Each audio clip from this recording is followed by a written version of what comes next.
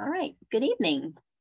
I'm Susan Kreischer, Associate Director of Alumni Relations. Welcome to Making a Difference from the Headwaters of the Susquehanna to the Chesapeake Bay with Trent Millum, Savannah Rhoads, and Matt Wilson. They'll discuss the critical role that the Susquehanna River watershed plays on the health of the Chesapeake Bay.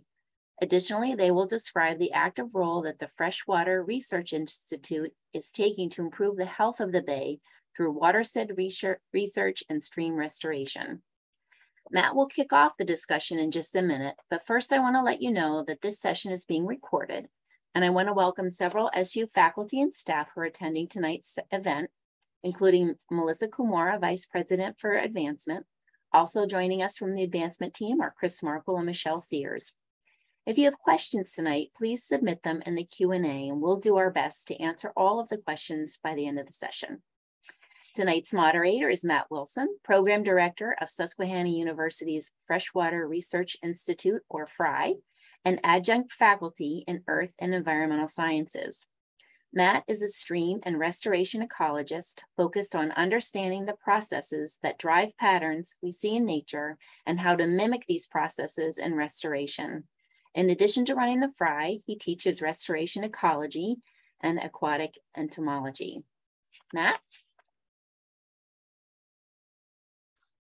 Thanks, Susan. So welcome everyone. And first I'll start off by saying welcome Trent and Savannah. I'm excited to see both of you here tonight. So Trent graduated from Susquehanna in 2020 with an Earth and Environmental Sciences and Religion double major. And he's currently an Americorps member with the Western Pennsylvania Conservancy, which finds its way a little bit further east than you might think for the name. As a student at SU, he was an orientation leader, undergrad research assistant, student ambassador, lab teaching assistant, and that just is the start of a long list. So excited to have Trent here.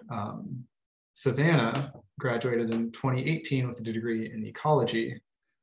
She is currently a special Chesapeake Bay specialist with Union County Conservation District, just north of us.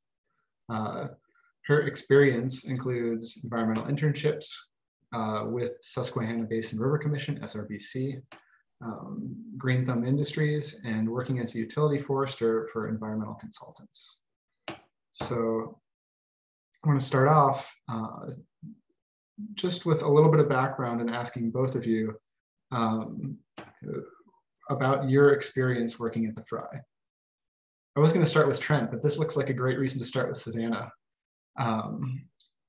Sounds good.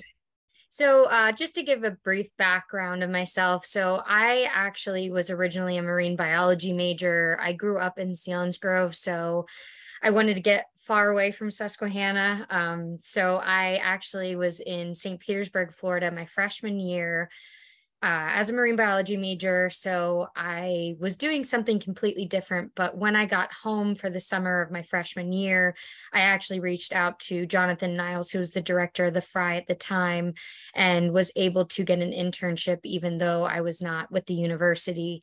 So I would say that was probably my eye-opening point where I realized how much was just in my backyard. The Freshwater Research Initiative at that time was very new, so it was something that was very exciting. A lot of the faculty and I interacted based on my internships. So then from there, my sophomore year of college, I actually decided to switch to ecology and transfer to Susquehanna University, just to have a more general undergraduate background and have more experience, because I knew I could kind of start my research. So my sophomore year at the FRI, I actually worked with a PhD student named Shannon White. We did a telemetry study on brook trout. So we tagged with a tracker 150 brook trout. You can see in the images on the screen, we would electrofish, catch the fish, and then do a small surgical incision in the stomach where we would thread an antenna out the side of them. So we would actually track their movement. It was a multi-season study. So I was there throughout the summer. We collected blood and gill samples and actually did genetic studies on the isolated populations. And then my junior year, that actually led me into my own research. My freshman year, I was kind of working with another senior at the time on her capstone project, researching invasive crayfish diets. So we were kind of looking at that. And then when I went into my research, I was actually studying brook and brown trout interspecific competition, where I was doing studies in runway tanks. So that was really exciting at the Fry to get those tanks set up. And then preceding graduation, I actually worked at the Susquehanna River Basin Commission for a period. And I would say my most related work after that was now in my current position, where I'm a Chesapeake Bay specialist, doing farm inspections, making sure that farm owners are up to date on their plans. So they need an agricultural erosion and sedimentation plan, as well as a manure management plan if that's applicable to their property. And in these inspections, if we notice any issues with their property, we try to get some kind of funding to do manure storage systems or plant riparian buffers, which you can see in some of the images. So we've been trying to do a lot of work with landowners in the area. Thanks. So same question to you, Trent. So I started out my first year and I was an earth and environmental sciences major. So I came in as that in college, and my goal honestly was just try and find some kind of position for that first summer after college, whether that was research, internship, or something like that. And the opportunity popped up with the Freshwater Research Initiative. And so I applied and got one of the positions. That was the summer, I believe, Savannah, you were doing the runway tanks that I hopped on with the Fry. And my role, these pictures that are scrolling on the slide right now are actually for my current job, but a lot of the work actually is pretty much the same. So with the Fry, I was able to help out with pretty much the four main fish research projects going on at the time, or biological research projects. The Unassessed Waters Program, which is sponsored by the Pennsylvania Fish and Boat Commission. And it's all about surveying streams in Pennsylvania that don't have existing fish population data. So trying to gather that information, hoping to find wild trout populations, which would then qualify those streams for greater protection and provide more information for anglers as well in the state. At the time, the Fry was surveying long-term sites in the Loyalsock State Forest, collecting information based on the pre and post 2011 flood data. So I was helping out with that project. We also had several farm streams that were being looked at. And that was mainly fish and macroinvertebrate data as well. And then precision conservation streams, which were sites where either restoration had already been done or was going to be done in the near future. So collecting data before and after those restoration structures get put in to see how they're impacting the biological community. And so for all four of these projects, it was the same type of work. It was electrofishing for fish population data and also collecting macroinvertebrates. I distinctly remember a lot of rainy days that summer. And when there were rainy days, I was in the lab looking at bugs and under a microscope. So doing a lot of bug sorting and identification as well. So for me, this was kind of a jumping off point. I got a ton of experience right away. This was after my first year, which I remember being really shocked at that, just because a lot of places you don't get an opportunity to do that kind of stuff that early on in your college tenure.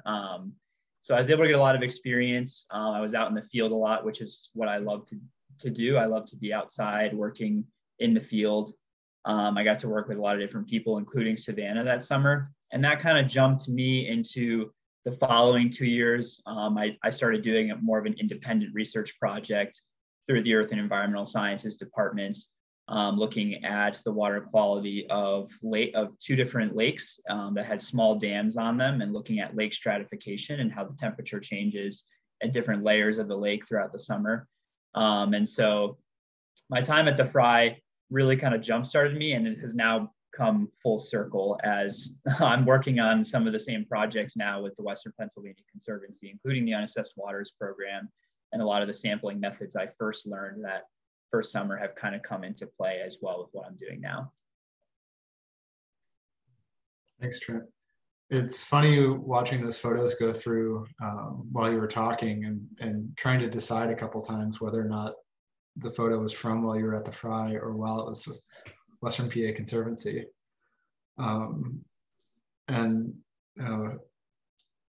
the sort of complete circle you've made, especially when I walked into a meeting at the beginning of this summer and saw you across the table and had no idea you were going to be there, you know, like to go into an unassessed waters training and say, oh, look who's here. And then, you know, climb out of a stream and Savannah was standing there, wondering who the crazy person was crawling through brush with a backpack shocker on. In a very small trickling stream. But I think it's been wonderful to, you know, without expecting it, seeing both of you not in a, you know, out in the field, in your element that's also my element too, and like how well you've enjoyed it and embraced it. For me, that's just been really fun. But what I wanted to, you know, start thinking about a little bit is how, so, you know, you started the Fry, you had some fantastic experiences while you're at SU. And then you went off and did you continued to do really interesting things. You got to work with other organizations, see how they do things. And, you know, thinking about how that has led you to where you are now and what you're learning. So, you know, in your case, Savannah, I'll pick on you a little bit because you're right next door. But, you know, how has that sort of prepared you and made you think about or even reflect on the differences in working with a conservation district and how you sort of work with landowners versus, you know, when you were a student just going onto their farms to sample, right? Yeah, so I would say it didn't really prepare you for what it was going to be like in the real world. Like your internships definitely expose you to different things like the unassessed waters. I would help with that occasionally. And then I would say like a lot of my work was like research based, working with the PhD student on her thesis, and then also working on my project. So it was kind of more independent research versus going out in the field, like some of the other Fry interns would do, where they're doing the unassessed waters and they do sometimes have to interact with landowners. So to be honest, I wasn't totally prepared for that. I'm lucky that I waitressed, so I've dealt with a decent amount of people. So that kind of just exposed me. And I think the other good thing is I did grow up in this area, so I kind of have that relative experience of being in the area, which I think is something that's important. When people have something to relate to you, it makes it a lot easier to suggest planting a riparian buffer. You're not just some outsider kind of walking onto a landowner's property telling them what they're doing wrong. So I think really listening to people and making sure that you're emphasizing that you're there to help is super important, because a lot of people will get an inspection letter from me and they assume that I'm going to go out there and enforce all these regulations and yell at them for what they're doing. But in reality, we're just trying to help them toward working towards compliance, doing outreach events to inform them of financial resources that we have based on our partnerships. So and also the good thing that I loved about Susquehanna was that we had, you know, different Chesapeake Conservancy is right on campus. That was super helpful for me. Just having the riparian buffer kind of background, it started when I was there and now it's really expanded. So I would say the partnerships have been substantial in funding. Working together, it just seems like everybody ends up running into each other if you're in this field, which is really awesome. So it took a long time for me to get into the field where I wanted to be.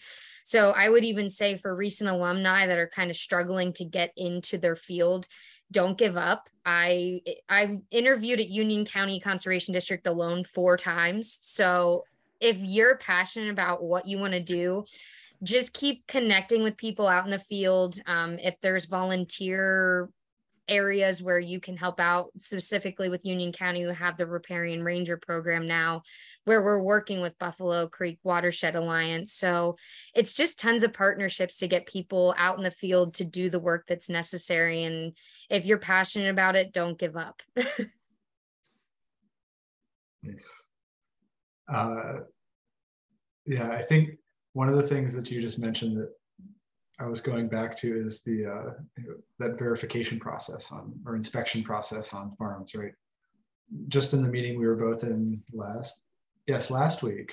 Yes.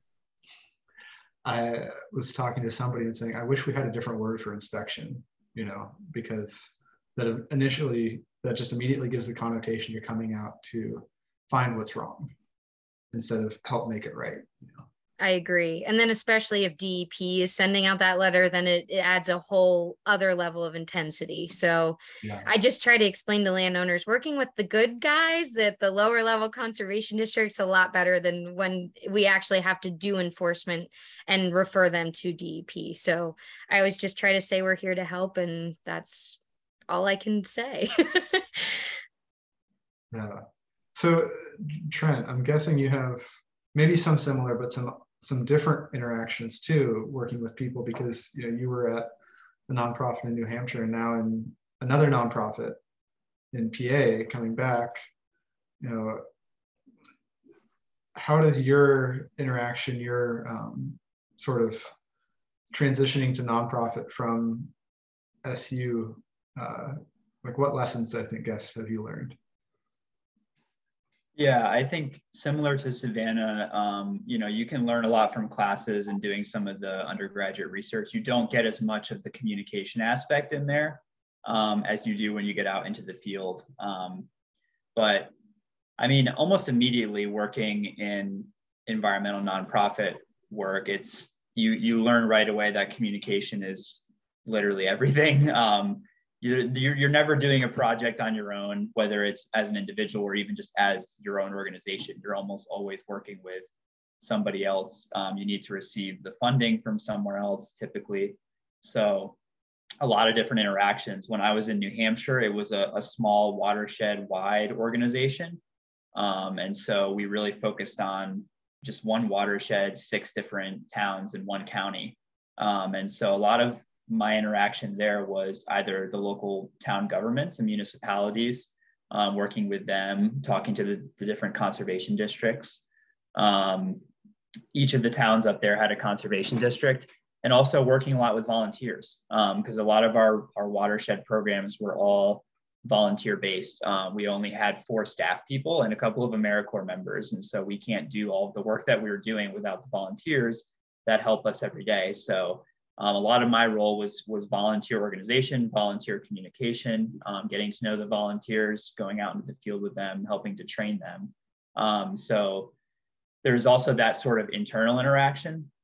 And then coming back to work with the Western Pennsylvania Conservancy was a bit of a change, because it's a much larger nonprofit organization than the one I was working for. Instead of it being one county or one watershed focus, it's basically the entire state of Pennsylvania, obviously focused on the western half. So it's a lot more interaction. All of our projects have partners, and it's really awesome to be out in the field. One week we'll be up in the Allegheny National Forest, and we've got people from the Forest Service working with us. And then the next week we're down near Pittsburgh, and we have the Washington County Conservation District out working with us. And so we are kind of the drivers of a lot of the projects in this area. And a lot of times there's another organization that's applied for funding to do some research work in their area, or we've applied for funding and we locate or pick out the groups that are in that specific area so that we can work with them. So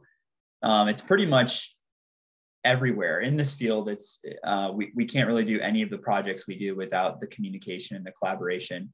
And I will say one thing I feel like I took from SU, which I'll give you a shout out here, Matt, for your restoration ecology class, is that you have to learn how to communicate with the people you're talking to based on what their values are and on their level. So we as conservationists have the value of just, the environmental value, the conservation value, the things that we're trying to do we just inherently see as beneficial because it's beneficial for the environment.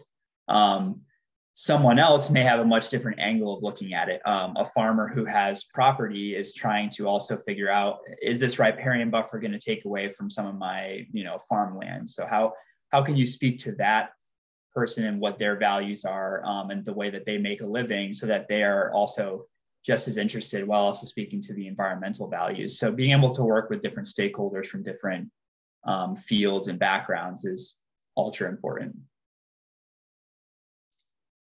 Could not agree more. I'm glad you learned something in that class. So we just had a couple of questions come in that I think are really relevant to what we've been talking about.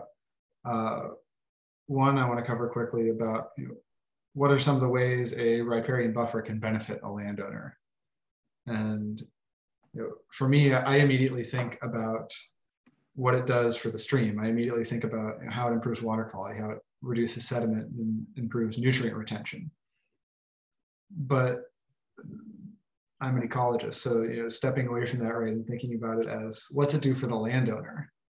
I don't know if you have, Trent, but have you, Savannah, worked with any multifunctional buffers at Union County? I haven't really seen many of them, but I know, like, especially the 10 million tree program with Pennsylvania, they do, especially if you're closer to the bay and you kind of have like priority in that area on what you can order. A lot of the stuff that's on there is cranberry, raspberries, everything that we couldn't get, unfortunately, because we're higher up kind of in that bay system. So, but I have seen a lot on multifunction. So even just like fruit trees, at least it's a tree, something near the stream that people, it's kind of an easier seller, especially for farmers, because they do want to farm up right to that edge. They don't want to lose out on the land and any income that they can get, especially in years like this where there's a drought and they have to deal with all of those issues and prices of seed and everything is going up. So multifunctional buffers are definitely something that I think we're going to have to work on even more. We do have a tree sale.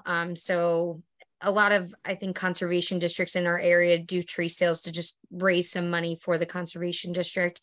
So that's something we were actually already talking about. Maybe it would be worth spending an extra few dollars on the tree sale just to kind of get fruit trees and stuff that people are going to be more interested in when it is taking up a lot of their land. And the other thing is buffers are pretty messy looking if there's not maintenance there.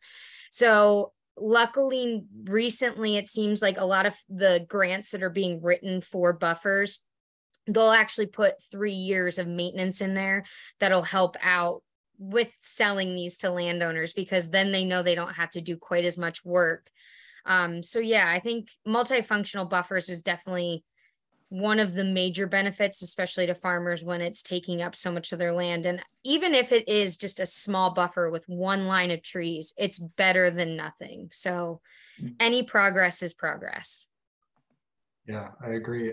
For those of you who aren't familiar, what we're talking about with a multifunctional buffer is a row of trees or several rows of trees along a stream that are fruit and nut producing trees, or have some other type of economic value.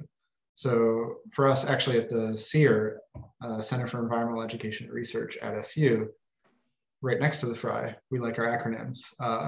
We have a small spring that we planted 2 years ago as a demonstration buffer for multifunctional. So we intended to put hickories, but this was the spring of COVID and we had lots of supply issues. So there's maples in there, plum trees. We did our best to get as many natives as we could.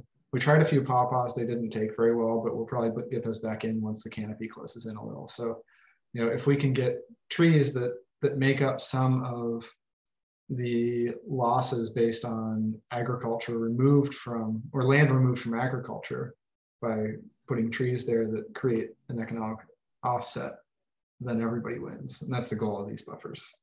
So getting all the way back to that question about how do they benefit the landowner.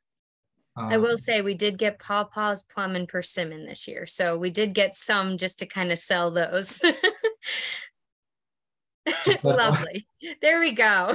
Just got one before the webinar tonight. Awesome. So that's going to be for lunch tomorrow. But this next question ties into a question that I was going to ask right after that. And it was directed at you, Savannah, for if you could talk a little bit more about the buffers on Buffalo Creek. But where I was going to take this next too is, I suspect, as amazing as it is hearing about both of your career journey so far, some of our viewers might want to know a little bit more about what they can do. How can they help? How can they improve water quality? So, I'll throw the little Buffalo Creek plug in there, but also if you could speak a little bit about, what do you think somebody who is watching this tonight should do or could do to help out? Trent, do you want to go or me? Yeah, I can start. This is something we could probably talk about for hours. So, I'm sure that we'll have stuff to add too, but I think there's, the easiest thing to do is, especially if you own property, is just, I would, first just go out and, I'm sure many of you already know your property well, but go out and take a look at your property and, what does it look like? Are there streams nearby? Especially, that's something I would keep in mind. And something that haven't worked directly with, but have been very interested in for the last few years is the idea of lawn conversion, which is converting all or part of your grass lawn to either a meadow or pollinator plants, trees, shrubs, creating more habitat and diversity on your property. And this can be beneficial in a lot of ways, and not only will provide habitat that a monoculture lawn doesn't provide, whether that's for birds or insects or anything else, but it will also reduce the amount you actually have to maintain and take care of a lawn.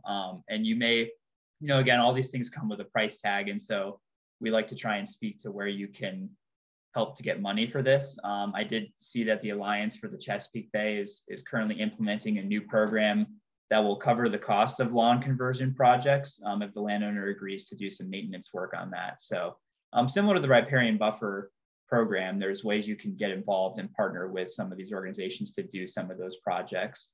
But there's also small things you can do that, the SEER is kind of a model for some of those things, whether that's just having a vegetable garden or composting your compostable food waste, having rain barrels, a rain garden, just different ways to preserve water and to make your property, an enhancement to the water quality in the area.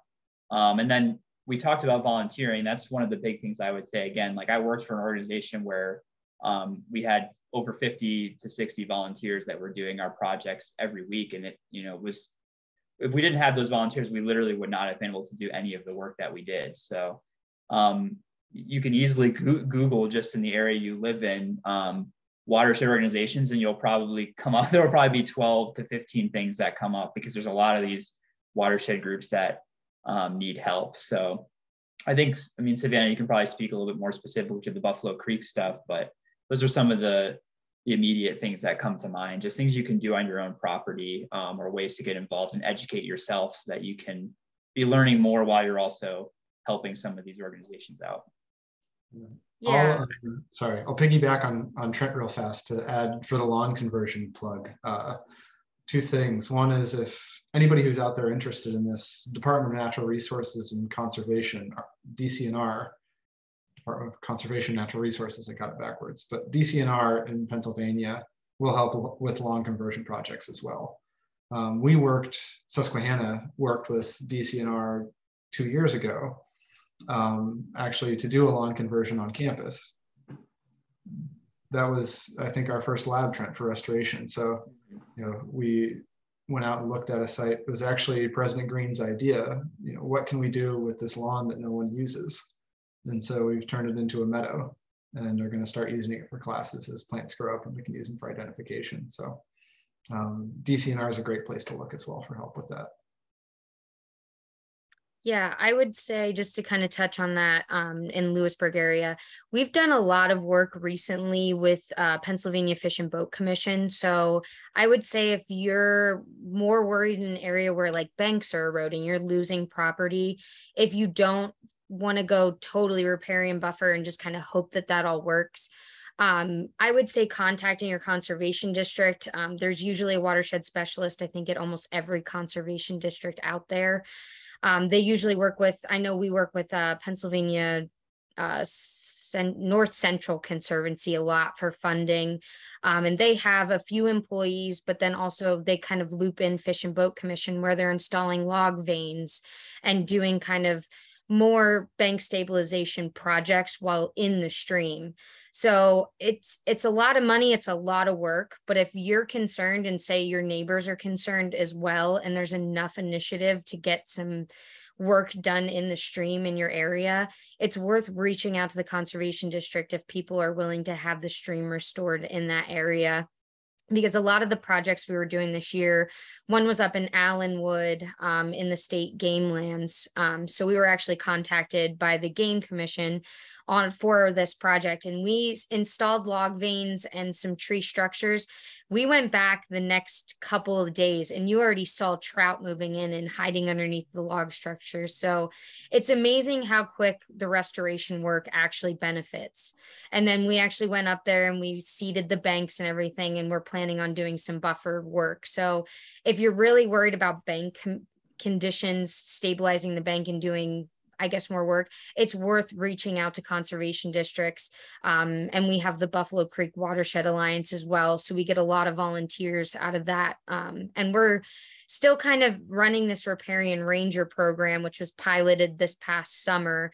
We do trainings with the Chesapeake Bay, I want to say Conservancy. There's so many, Chesapeake Bay Foundation. There's so many different programs.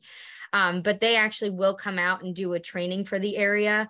So we should be posting something on the Union County Conservation Facebook page of a training. So if you're wanting to get involved in the area, those trainings would be really helpful. And we kind of just go out and do maintenance whenever possible, replanting with a lot of the Pennsylvania 10 Million Trees program. So there's ways to get involved. I would just say reaching out and even following pages on Facebook is kind of a way to see what's going on in your area. Yeah, I think there are lots of opportunities out there. It's sometimes just difficult to decide where to start, or even figure out how to search for the opportunities. Those are great ideas. Thanks. Something that we talked about a few weeks ago when we started discussing what this might look like was a question of why are there so many organizations that do this work? Somebody who isn't involved in it might look and see that there are 5 or 6 nonprofits doing things in Union County alone and wonder, well, what the heck is going on? So I think we all had some ideas, and I would love to go back to that conversation and think, for me, I think about the fact that we have the Chesapeake Conservancy directly on campus with us. And someone might think we're a competitor because we're looking for grants to do research on restoration sites while they're looking for grants to monitor restoration sites. But actually the two marry each other really well, and I think everybody benefits. So if you have thoughts on other groups or how that sort of ecosystem of nonprofits work, I'd love to hear them. Yeah, I think like a lot of things, it's all money driven, and that's a huge aspect of it. And what I mean by that is all of these organizations, especially the nonprofit ones, don't have a source of money to pull from to work on these projects. And so there are private foundations, there are governmental agencies, whoever it may be, that these nonprofits are having to apply for grant funding too. And so when they provide the funding, there's also then, do you have enough money for your staff to cover your staff time to go out and work on these projects? Do you have enough money to bring in a consultant or bring in another organization to do the work for you if you don't have the time or the money? So I think the numbers game is really important in conservation because, I haven't really ever seen it be a negative to just have more of these organizations working on the same things. You can go to the websites of 6 different land trusts in one county, and they all seem like they're doing the same thing. But in reality, it's just a cumulative effect. And so what one organization can't cover with either the money, the lack of money they have, or time or staff, another organization is kind of picking up and working on that as well. And then when you get some of the larger organizations in that have been around for longer and do have more money, they're also typically partnered with all those smaller organizations. And so it's really a support system. I'm 2 years into this career now, but I've never seen it be, a competition thing. It's always about how can we work with this person, or this group is doing this work or this research. How can we jump in with that and be a part of it, and make an even greater impact? So I guess that kind of speaks to the organization structure of, all these different groups. Yeah, just to kind of go off of that, I would say a lot of these agencies are working towards one common goal. It's to kind of do outreach, see what we can save in any way possible, work with landowners. And these grants kind of are so time consuming that if there's multi-agencies and when we're awarded so much money, it's like, okay, now we need to get the ball rolling. We actually need to go out and use these funds. And it's hard work. I mean, no matter what, when you get down to it, it's not easy work. A lot of it needs to be done during the summer and super hot months. So I think just having those partnerships and being able to work with everyone together, everyone kind of knows that it might be a struggle that day, just to kind of get the work done, but everybody wants to work towards that common goal of restoring any streams, rivers, and ultimately the bay in any way possible. That I would say sometimes it's hard to get volunteers. And even with us, a lot of the Buffalo Watershed Creek Alliance, they're retired. So they're older. We can't really expect them to work an 8-hour day when it's 95 degrees outside. So I think just kind of having like a partnership where, you might all struggle that day, but you're going to get the work done. And in the end, you feel fulfilled. I think that's a major thing that's been really important for me finding a position. I wanted to feel fulfilled in my job.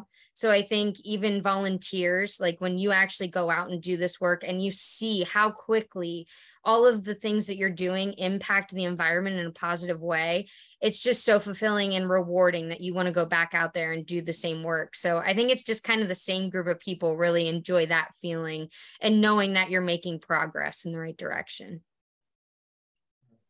From knowing a few of those Buffalo Creek Watershed Association folks myself, I think they'd still work an 8-hour day. I think they'd be happy about it. They would. It's kind of insane. I usually have to yell at them. I'm like, you need to drink water. Please relax. Like, stop weed whacking. We need to calm down. Good to know they haven't changed in a decade. Yes, not at all. So I think both of you just gave fantastic answers. And it's really, I think nonprofits in the field of conservation work a lot like species do in an ecosystem. Higher biodiversity is a good thing. We interact with each other in positive ways. So I love the echoes you both had of each other on that. We've talked a lot about how you can help, how you can do things, what you've learned about being effective in that. We haven't really, we sort of made a leap here that everyone who's watching this webinar is watching it because they care, right? They care about learning more about how to help and how to do that. But what if we back up a step here? Now, maybe this will be our last question before we start taking more questions. If for the people who are watching tonight, how would you say to them they should explain the value of these small tributaries of the Susquehanna to Chesapeake Bay? Like, how do you get somebody out there to get excited about this who may not be otherwise and see the value? I can kind of touch base on that to start. So when I go out and do an inspection and people are not caring where their manure is or what their banks look like or anything like that, I try to explain them, upstream from you, if that person also isn't going to care about the quality of their stream, how's the health of your animals going to be? How is your drinking water? There's so many things that impact people that they don't really consider just kind of on their own land, what they want to do. But if that's how every single person is in the entire watershed, then when you get to the bay, the bottom of where everything is being input, it's going to be horrible quality. There's going to be dead zones. There's going to be dead fish. There's going to be horrible things going on. And that's what I try to explain to people. You have to kind of look at this as a whole. I don't even know how to exactly explain it, but it's a whole thing. It's not just what you're doing on your specific property alone. So many things are being impacted upstream that you may not consider in those high quality watersheds, just the tributary streams. So I think I try to always phrase it as, if the person upstream's doing the buffer work, if they're actually stabilizing their banks, if they're not over applying fertilizer and actually monitoring what they're doing, downstream, your animal, your crop, your water quality, everything is going to be so much better.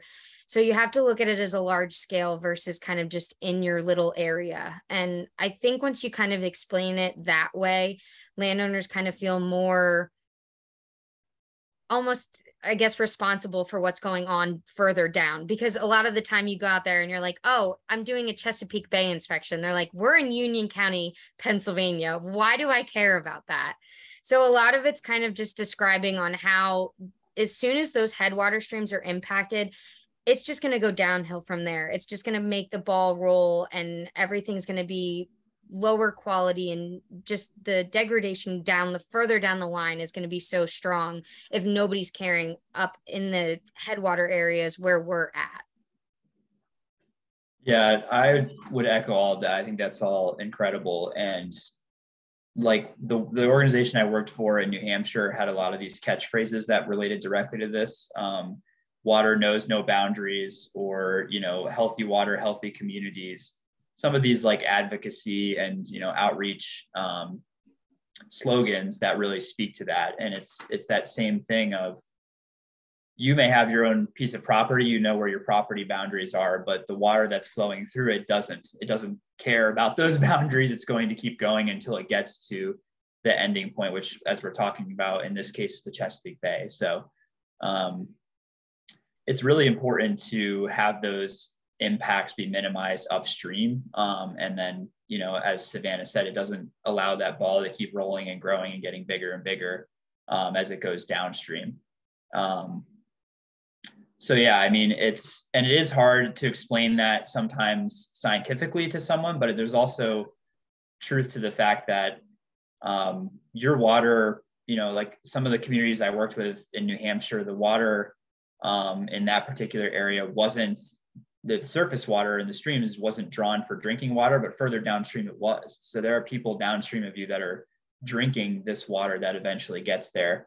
And there's a lot of interaction between the surface water and the groundwater. So even if you have well water, you know, that could be impacting you as well. And despite what someone may know about the environment or ecology, or maybe even have values towards that, I've rarely come across anyone who just doesn't care at all about clean water. I think clean water is something that pretty much everyone can kind of get behind as, you know, an important thing, something that they care about, something that they, as you said, Savannah, they would want for themselves. And so it's important to think about, you know, the communities and the people living downstream of you and upstream of you and what they're doing and how it impacts you. So.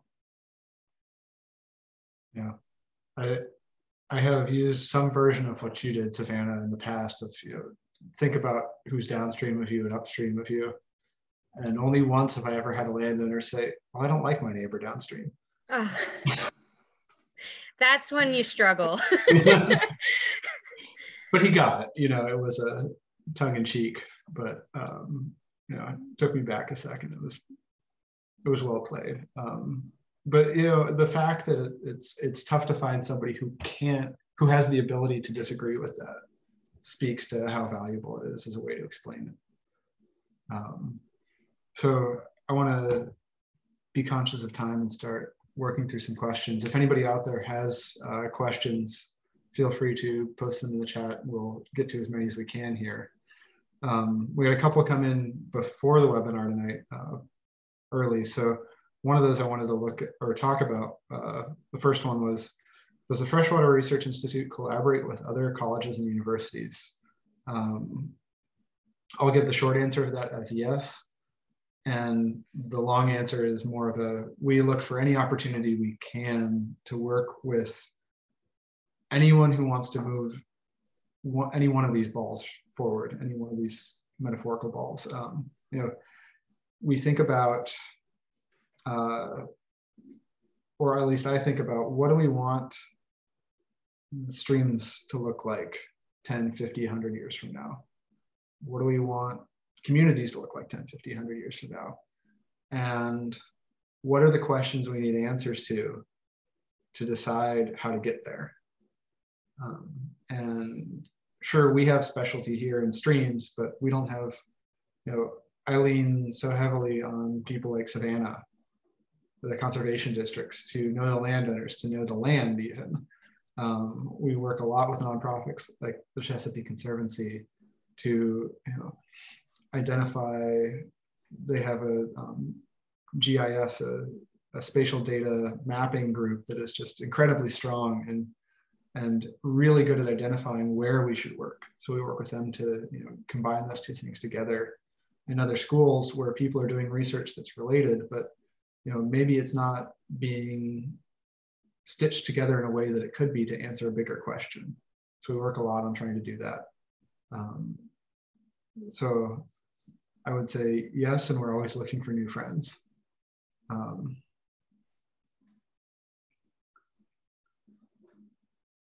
What would you say, I'll pitch this to both of you and see how you feel about it.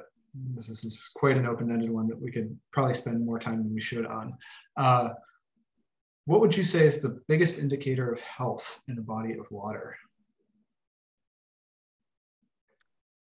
I guess I'll just kind of start on that. I think Trent will probably have more experience with it, just kind of the unassessed water program that the Freshwater Research Initiative does.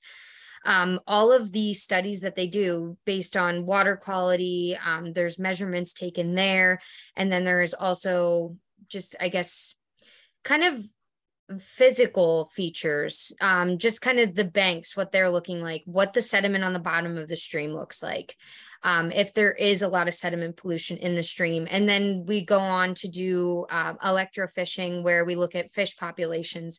And we've collected that data for, I don't even know how many years at this point. So just kind of looking on how things have changed over time. And also the macroinvertebrate studies that we do, especially at Susquehanna. I don't really do quite as much. I'm sure Trent does now. Just kind of looking at the changes over time, how many species there are, just kind of the higher quality ones that you would see in headwater streams versus what you would see in an agricultural impacted stream. So I will let Trent take that, but just wanted to throw that one in there. Yeah, and it's going to sound like a cop-out answer, but it's a combination of all these factors.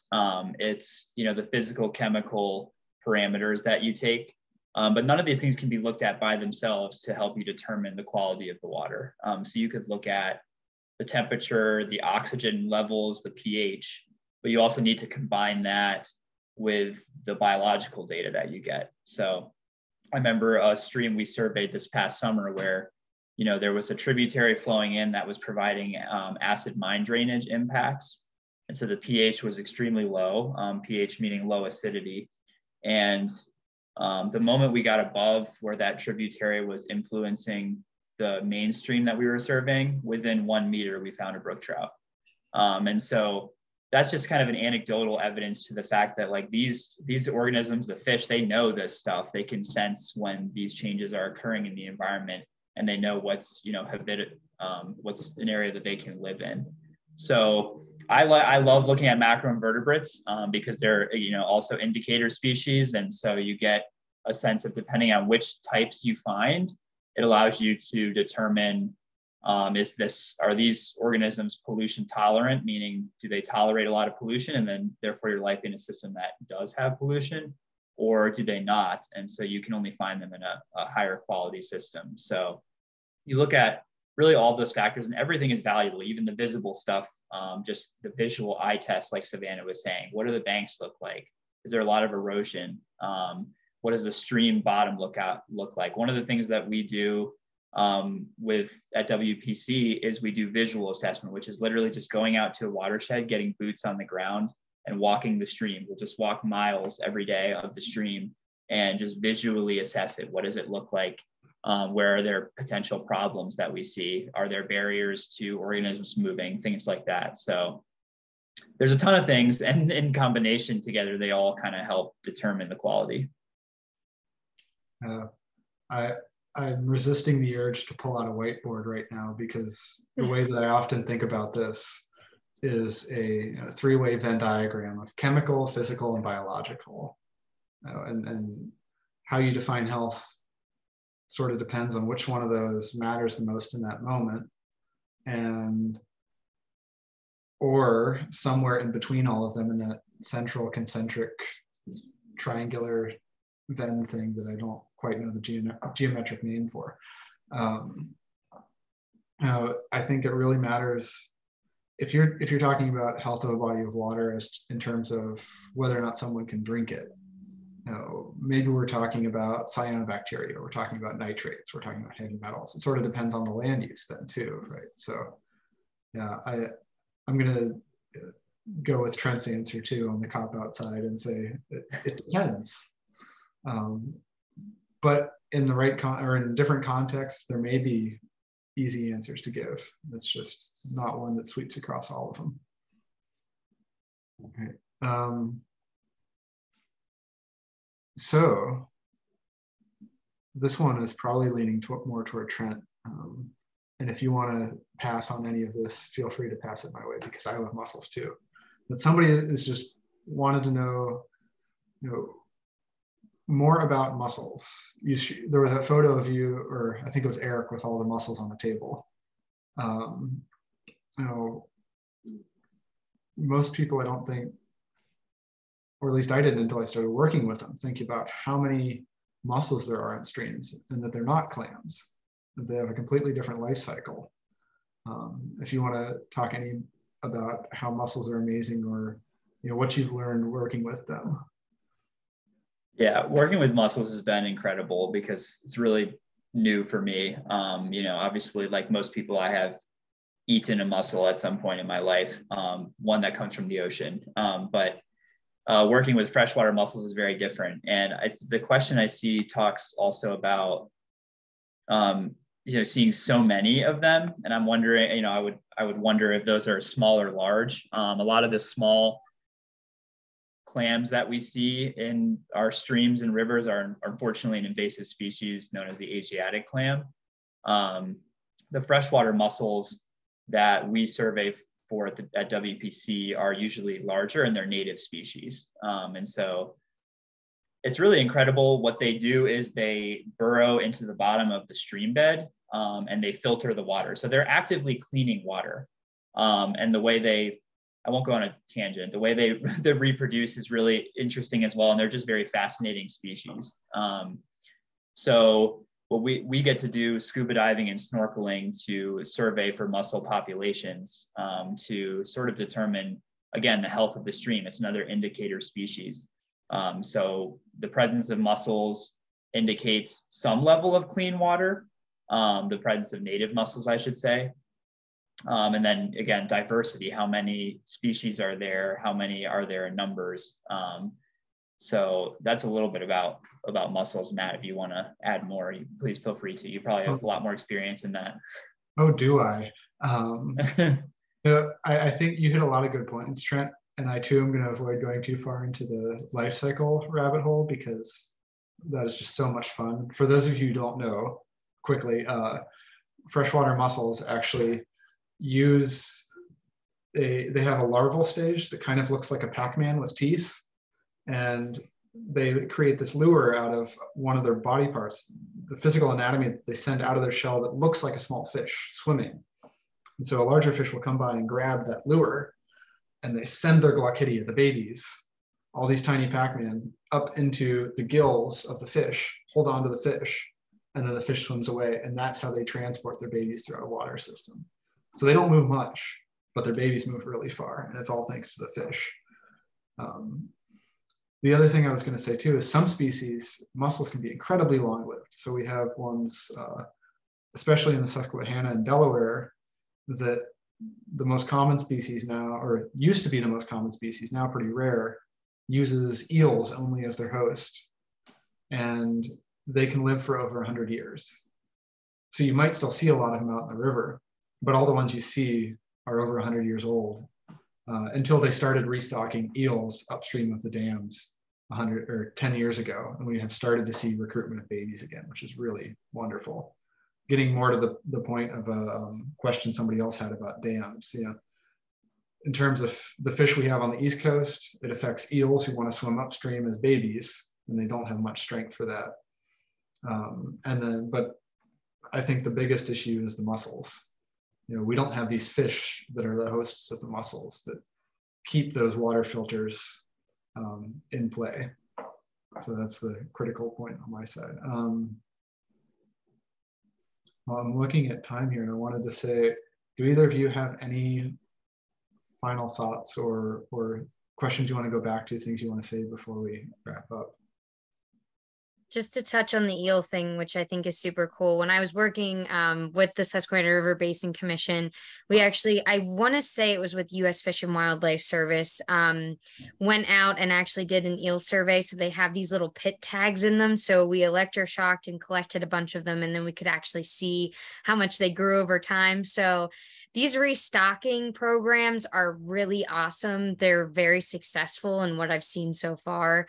I've seen some in Penns Creek, not many, but there's some there, which is super awesome. So we can hope that someday our populations of both eels and anything else mollusks would come back. So that's great. Yeah, and I will also add that a lot of what we've been talking about recently falls into the category of aquatic organism passage, or AOP is how we like to abbreviate it. And that's a lot of some of the work I'm doing with Western Pennsylvania Conservancy too, whether it's looking at culverts that are poorly designed and don't allow fish to travel upstream. Anytime there's a road that crosses the stream, there has to be some structure there that allows the stream to keep going. And so we do a lot of culvert removals or even dam removals. And that speaks to some of what Savannah was saying earlier about seeing the immediate impact. We have had dam removal projects where the moment the structure is out, there are fish just waiting there in the stream, and they immediately swim upstream. It's like the most immediate gratification you can possibly get for work that you're doing. And it's incredible because you really are reconnecting miles of stream until you may hit another barrier. And with the mussels too, our senior aquatic science director, Eric Chapman, is working on a silo project where he has actually taken baby mussels grown in a hatchery, placing them into streams where we have found native mussels, and then essentially studying how well they do, what's their survivability and what's their growth rate. And therefore we can determine which streams we can stock more mussels into. So a lot of the mussel work is really cutting edge. These are systems that maybe were surveyed back in like the 1930s at some point, and there's a record of, somebody finding no mussels there. We have records now of finding mussel populations there. So the populations are coming back, and by putting more mussels into these streams, we may get much larger, more robust populations too. So it's a little bit more on the mussel corner, but really flexing a little bit there. Sorry, I can't stop the mussel jokes, but I just wanted to say that's a wonderfully positive note to end on tonight. And I want to thank you both for joining us. So this, for those of you who are out there watching, this is the first session of the alumni speaker series this academic year. And our next session will be on Tuesday, October 11th at 7 p.m. to talk about what's at stake with the November elections. Any of the upcoming events, so you two might be interested if you're close enough, but we have a happy hour and brewery tour at Wolf Brewing in Mechanicsburg on September 22nd. Cornucopia Brunch Cruise out of Perth Amboy, New Jersey on the 25th. Nationals and Phillies on October 1st. And brunch at Narcisi Winery outside of Pittsburgh on the 8th. So that might be in your neck of the woods, Trent. And of course, family weekend, September 30th and October 1st, and homecoming, October 28th and 29th. So maybe I will see one of the two of you, or perhaps both in the future, for something that isn't work related. Yes, Right? that sounds still fun. Both are fun. Wow, that was a lot more fun for the work side. It's always I'm fun. okay with that, you know? Yeah. It is definitely fun crawling through a stream when it's 100 degrees out, you know? Exactly. It could be better. And at partnership meetings, it's always fun. All right, well, thank you both.